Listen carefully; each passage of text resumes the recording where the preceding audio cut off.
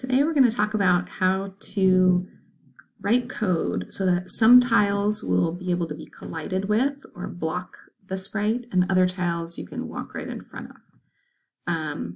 So I thought I would start by just showing that you don't have to always load up your file. If you were working from one video to the next and you already have the previous video loaded up, you can just hit escape and go up to the top.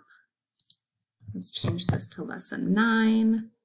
We're going to say tile collisions, and I'll hit escape and just save that as lesson 9. So you could always load the file, change it, and save it that way.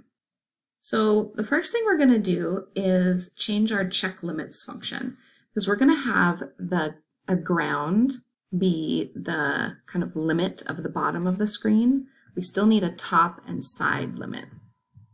So I'm going to go find my check limits function. I'll go ahead and shorten this. So I'm going to want the top, which would be here. If it goes less than 0, that's above the top. I don't want this bottom part. This is going to get rid of that jumping glitch that I've had. So right now, if I ran my code, the character would fall right through the bottom of my screen. So I won't run it yet. A couple other things that we're going to do is change these zeros into ones. And I don't want the top to pop down to the bottom anymore, because that would actually pop it into the grassy area that I have. So I actually want this, if my character hits the top, I want it to just stay at the top. So I'm just not going to let it go off of the screen. So if I go above 1, I just want to come back to 1. For the left and right, I'm going to go ahead and leave it as wrapping around for now. I might change that at some point if I want my character to just stay on this one screen. I might get rid of this later if I implement side scrolling, where I can go on to another part of the map. But for now, I'll just leave it as it is, except I'll change this 0 to a 1 and this 232 to a 231. So basically, I'm just bringing the border in by 1 pixel. And this is because of the way that we're going to detect the tiles.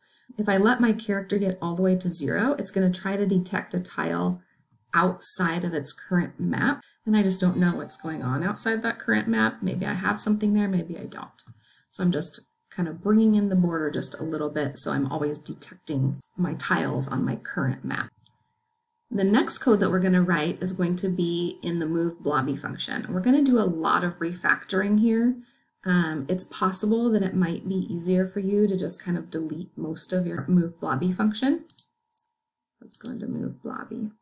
That's what I'm going to do. I'm going to just retype it because I think that's going to be easier than trying to search out where to change things and move things around. But I'll explain everything as we go, so hopefully it'll make sense how we're refactoring it. So I'm going to get rid of all this jump, all this move. I'm actually going to leave update position. Update position doesn't change, but everything else in the move blobby function goes away. I'm going to leave this up, down, left, right. I'm going to actually add jump, which was my Z key, so Z, and that was 4, just so I remember what my buttons are. So in this function, I want to look at my horizontal movement first, and then I'll look at my vertical movement, kind of broken up into what's happening when I go up and what's happening when I go down. So for horizontal movement, I want to check still if a button has been pressed. So if button, let's do left first, so button 2 was pressed, then I'll go ahead and put a comment that this is left. Then I want to take Blobby's velocity in the x direction, so Vx. I want that to be negative, so I'm going to take his speed and multiply it by -1. So -1, and then this is the thing that is tricky. It's not an x that I'm going to type. So watch. This is going to look like an X, but it's actually a shift 8, so it's an asterisk. All right, so then I'm going to do that -1 asterisk blobby, oopsie, dot speed, because remember speed is just a number saying how fast he's going, and velocity adds a directionality to that. So the negative would be left. All right, and then I'm going to set his costume to be the first sprite costume for the left-hand set. I have sets of 2 for mine. So if I look in my sprite editor and I go into the foreground sprites, my looking left is 262. So blobby costume equals 262. And that's it for the left movement. We're going to do something similar for the right movement. So if I'm not moving left, I could be moving right. So if I have button right is 3, so button 3 is pressed, that'll return a value of true. So if that's pressed down and returning true, then comment that this is going to be the right movement. And then I have very similar, I could actually probably just copy this and paste it to make it faster. So this time, blobby.vx, so the x velocity, horizontal velocity, is going to just be positive speed. So I'll take out that -1 times the speed. I want to keep it positive. And then the costume for this, I want to say it's probably 264. Yeah, so 264. Okay, and then if I'm not holding any buttons down, then I don't want to be moving left or right. I just want to stop. So else, the only other possibility is that I want to, so I'll do my comment, stop. So I want to stop, and the way to make blobby stop is to make the velocity equal to 0. So the x velocity is equal to 0, and then I'll change the costume back to its idle costume, which I believe is 256.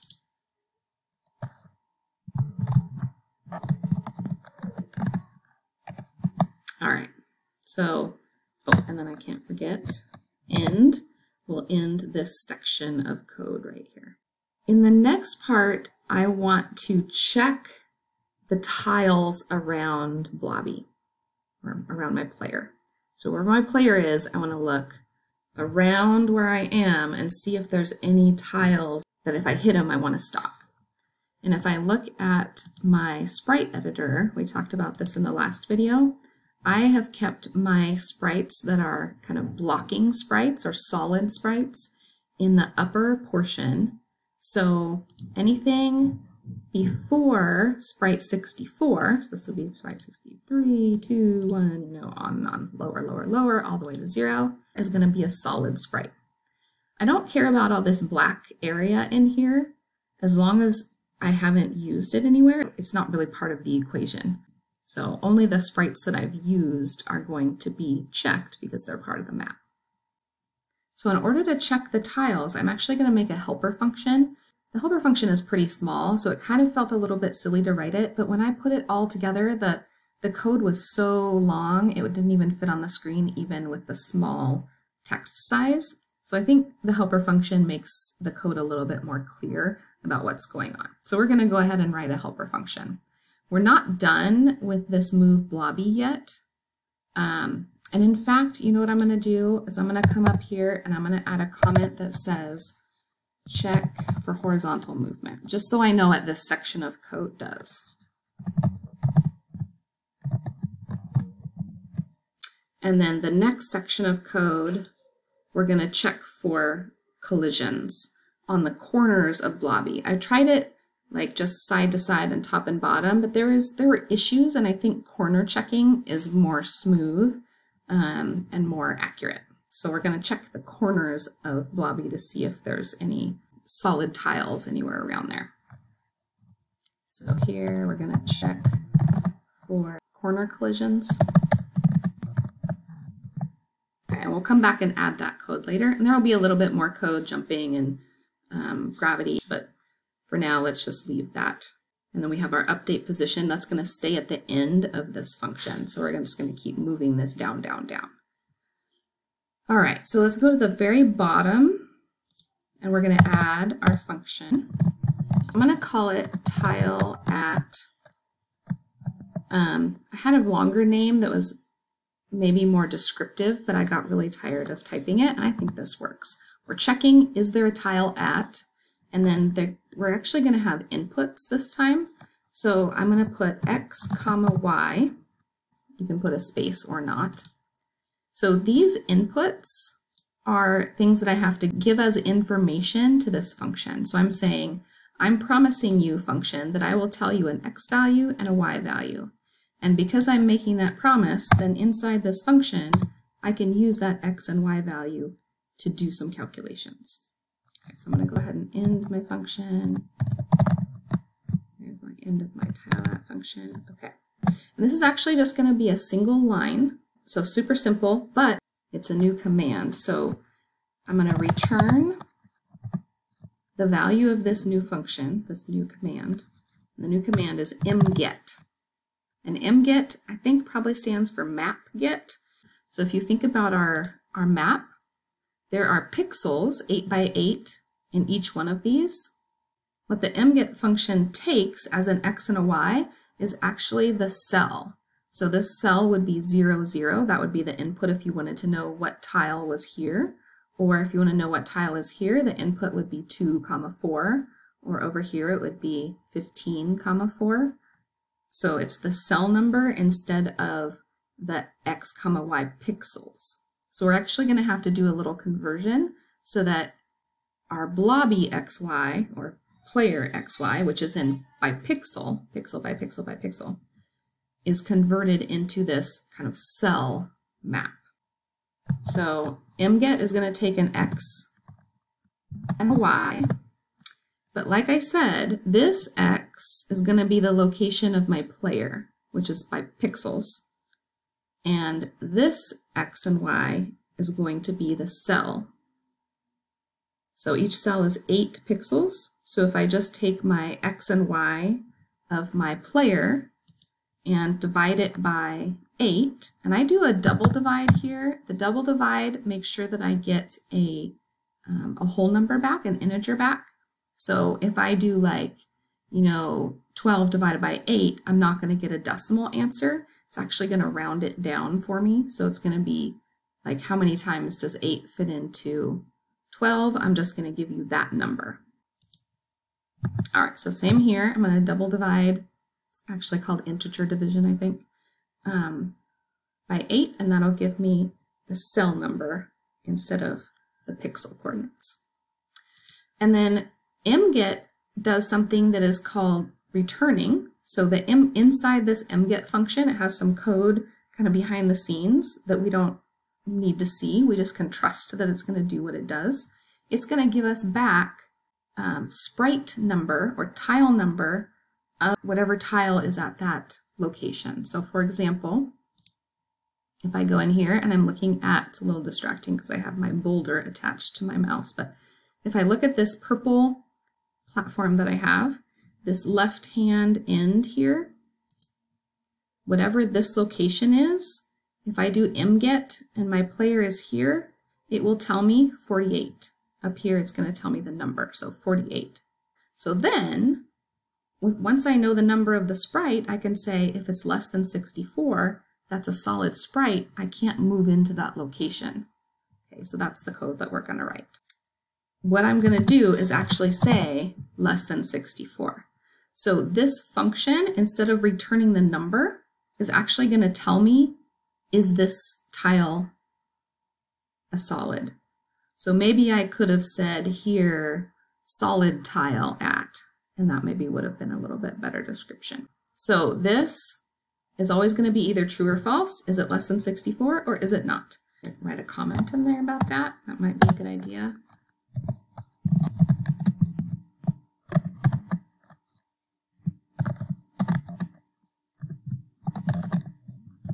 There we go.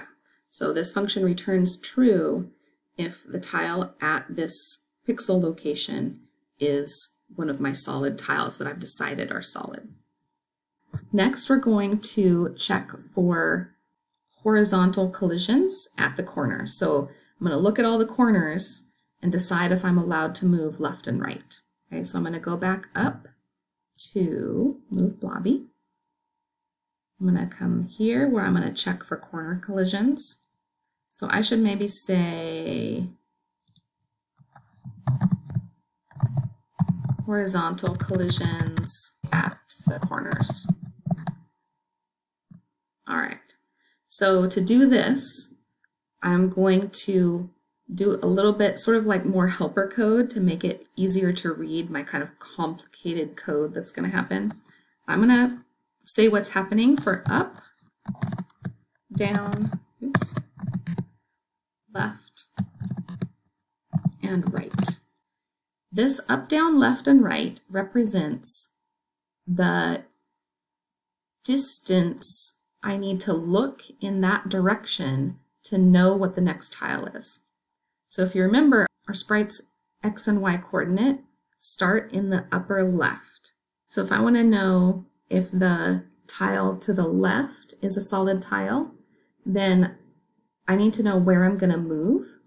And if I know how far I'm going to move, I'll know which tile I'm standing on. So I'm going to look at where I am and then plus the velocity. So let's actually code that and then I'll talk about the other ones. So for left, like I said, I just want to take Blobby's current position. And then I want to add how far it would move to the left if I was moving left. So I know where I'm at over there. Okay, and it could be positive or it could be negative. Up is the same thing. I'm already at the top. All I need to do is look at how far I would move up if I was moving. So that's going to be the velocity number. That tells me how far I'm moving. So I'm going to take my Y value that I'm already at, and I'm going to add how far I would move in the Y direction. Okay, those are reasonably understandable.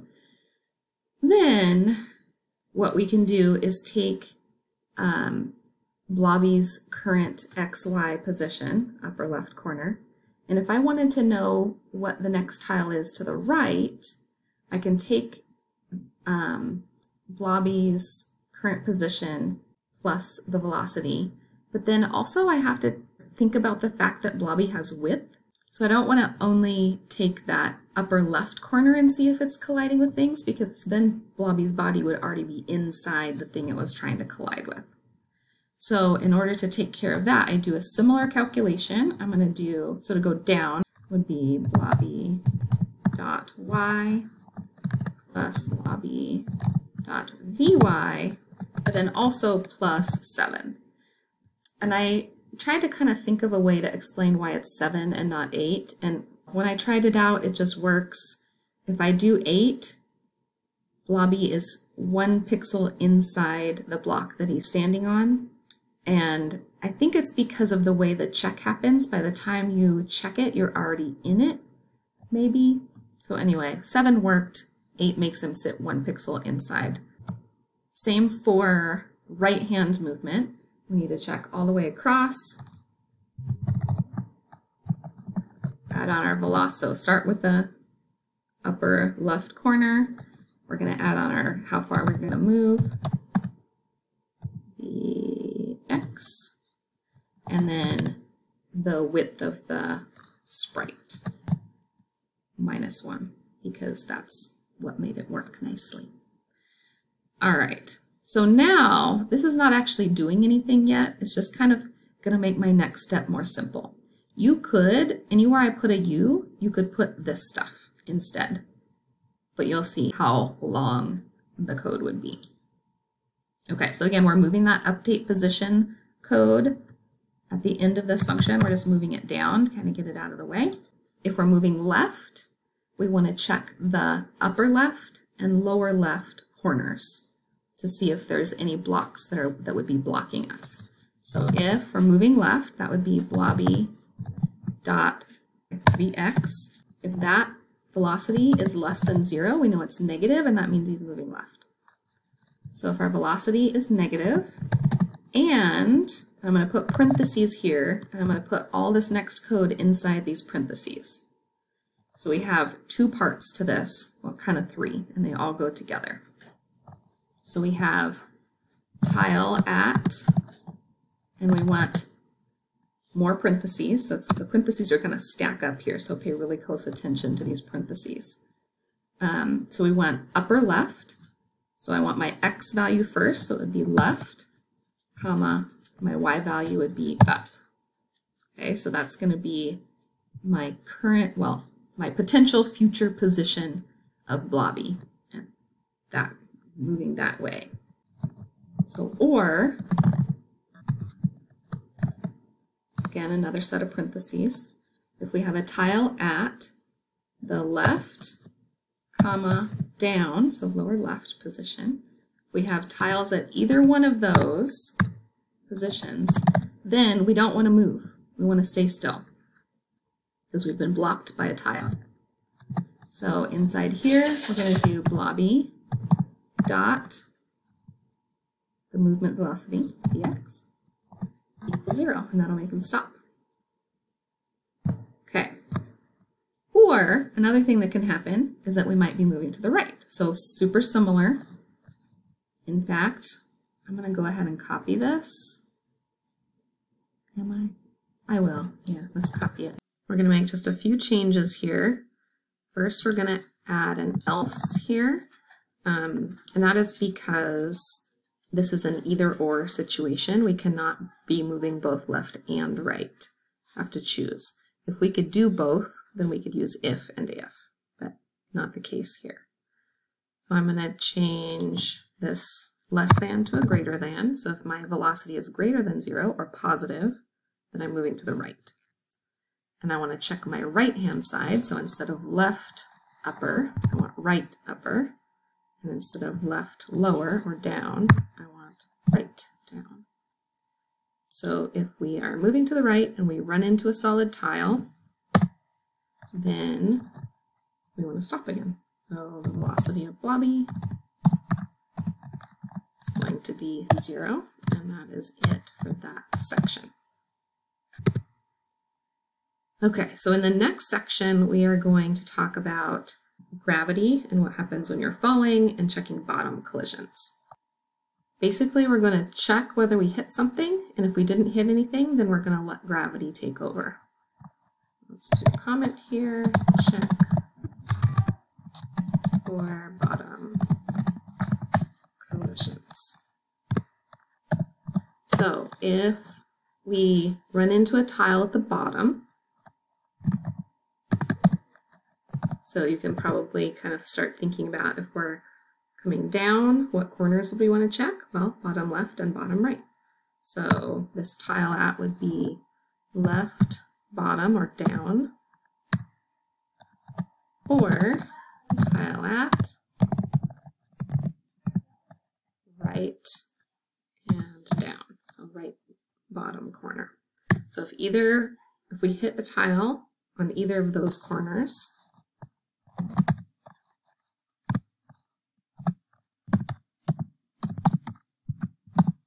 then our y velocity needs to be 0, so we'll stop going down. Otherwise, if we're not hitting something, then we should be falling. So we need to implement gravity, which would be, we would make our Blobby y velocity equal to its current y velocity plus gravity.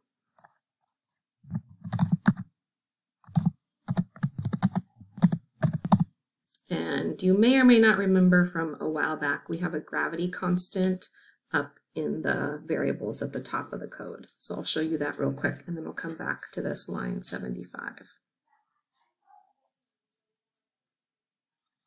Oh, passed it. There it is. So we have the Blobby, we have the slime, and then we have gravity right here.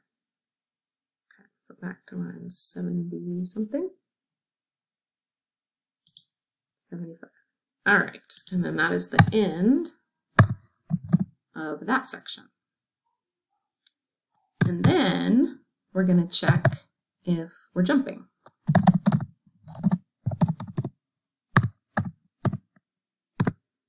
Okay. So when we're jumping, the button press was 0. Is that true? Oh, no wonder I had second thoughts about this jump z equals 4. So z does equal 4, but we're not using z for jump. We're using z for projectile. I'm going to delete this. This is semi-correct and semi-incorrect. It's definitely not the jump that we're using. We're actually using up for our jump. So down here, we're going to do if we have BT and P. So if we've recently pressed the button, if we just pressed the button up, then we want to change our y velocity to be going up, which is weirdly negative in this world where positive is down and negative is up. And I'm going to do -3. -2.5 is good. It just depends on how high you want to be able to jump. And the costume for the jump, for my jump, is, let's take a look. I think this one is the costume, so 258 is looking up. I'm kind of jumping. 258. Okay, now I'm going to tell you something here. This, I'm only checking for a button press. I'm not checking whether he is on the ground at all. So when I test this code out, assuming there are no errors, he will be able to jump, jump, jump, jump, kind of fly like Flappy Bird style. And then I'll show you what you can do to change this if you want to allow just one jump. All right, and I better probably save because this was a lot of code to potentially lose. So I'm going to save lesson 9. Okay, and let's run it. Ooh, nice. Okay, uh-oh. So my blobby's over here, but he's not falling. So clearly I have implemented gravity incorrectly somehow. Okay, well that's good. You can't move through there. Up makes him jump. But I can't go right. Okay, so let's take a look at what I have done wrong. So I forgot to come back up here, and I was playing around with this, and there's actually this +1 here that I'm supposed to have, and I think this is actually what takes care of the sinking into the ground by 1 pixel. Anyway, so we have blobby.vy equals blobby.vy plus gravity. Blobby.vy equals 0, so it stops if left down, right down.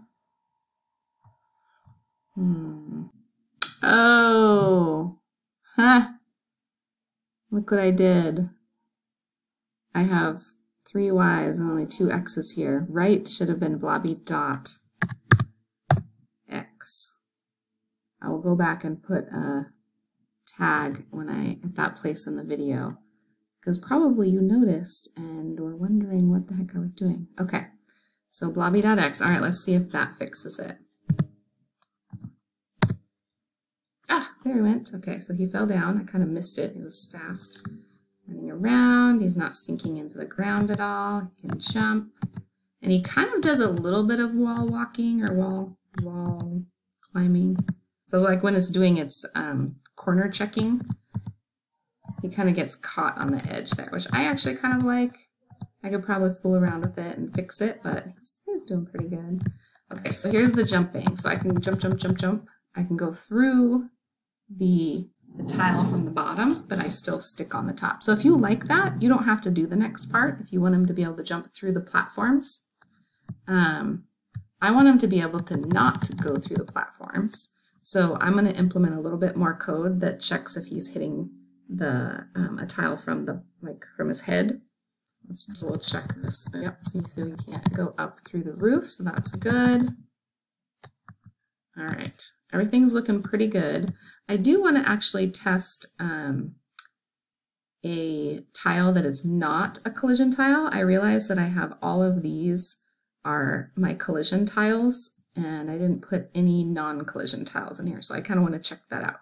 So I'm going to add that, and then I'll come back and show you what it looks like, and then we'll add in the collision for the rest of the platforms. All right, so here's what it looks like. I realized I got a little too fancy. I was trying to like make the cloud go behind the platform, and then I realized that I had, you know, the corners were sky corners, so if I want to do that, I have to make sure the cloud is kind of in the middle here. I'm just going to leave it for now. And then I put in this little sign. So when I move around, there we go. Oh, come on. There we go. I can go right through there, and the clouds don't bother me at all.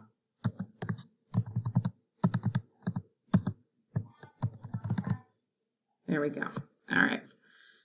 Oh, before I check for top collision, I wanted to show you the other way of doing jumping. So let me find my jump here. Okay, so checking for jump. So if I want to make sure that Blobby is on the ground, or at least not moving before he's allowed to jump, then I can add in, so if the button up arrow is pressed and Blobby.vy is 0, so if he's not already moving up or down, then I'm allowed to jump. So let's try that. Oh.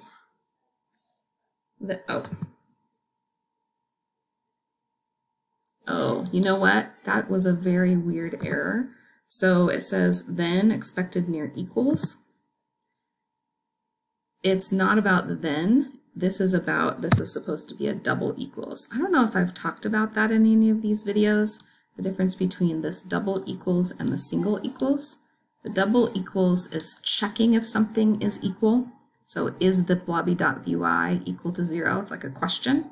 And this equal sign is saying, I want this value to be stored to this name. So it's always name on the left, value on the right. All right, let's test that again. Okay, so I can jump, but I can't double jump. I can only jump if I hit the ground again. The one thing that I have realized about this is that if you can get yourself stuck on a wall, you're allowed to keep jumping because your velocity is 0, which I'm okay with that. Again, with some fiddling around, if you didn't like that, you could probably make that work. So I've set mine up so now my game is impossible because I can't get on any of these platforms without multiple jumps.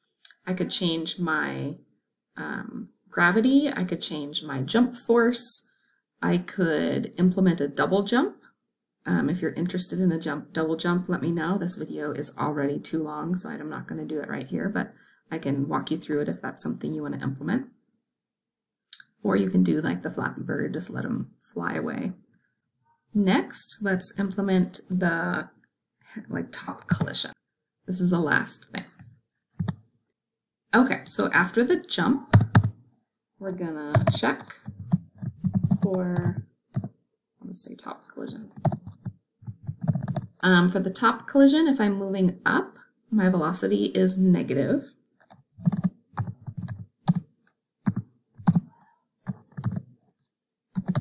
So if my velocity is less than 0, then I'm going up. And I'm going to check my upper two corners. Oops. So upper two corners would be left, up. I'm going to have to put more parentheses in here, but I'll finish this first.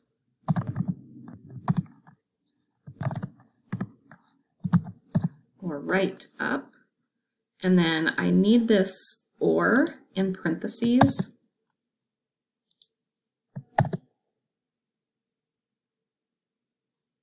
Yes, I had to convince myself of that for a second. Because otherwise it's going to do this test and then this test. And the way, I'm not going to get into it right now, but the way that the logic works, it would mess up what we're trying to do. So we want to see, definitely is the velocity going up, and are we hitting a tile with our head? Okay, so I need a then. We want to stop, so blobby.vy equals 0. I'm going to go ahead and put my jump back to a flying jump just so I can test my platforms since I don't have my jump force high enough. Alright, there it is. Jump. So he can't get through that.